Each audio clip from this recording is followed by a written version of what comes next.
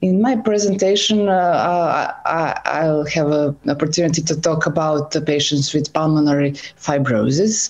And in the beginning, there was a lot of concern about this group of patients because on one side, we know that pulmonary fibrosis is a risk factor for lung cancer.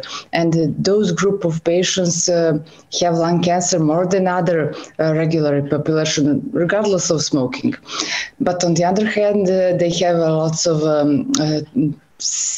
concerns according to safety, that they have big toxicity, and we know that surgery is not the best choice for them due to the fact that these patients had a lot of acute exacerbations after surgery resection, and the mortality rate of acute exacerbation is big.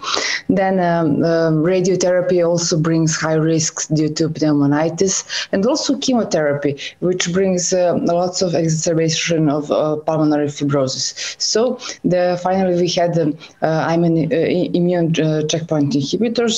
And question about that was, are they really safe for this group of patients? How big really is the risk of pneumonitis for patients for pulmonary fibrosis?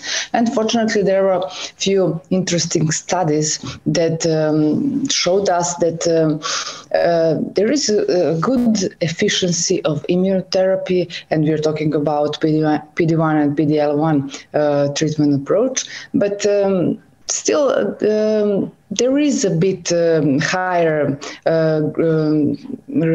risk of pneumonitis in those group of patients also. So close monitoring is highly recommended for these patients also. But I must say that pneumonitis are in majority of patients low grade, and it can be approved with discontinuation of immunotherapy or administration of glucocorticoids. So this could be our conclusion that maybe this approach, immunotherapy together with anti-fibrotics, perhaps should be the best frontline treatment for this group of patients.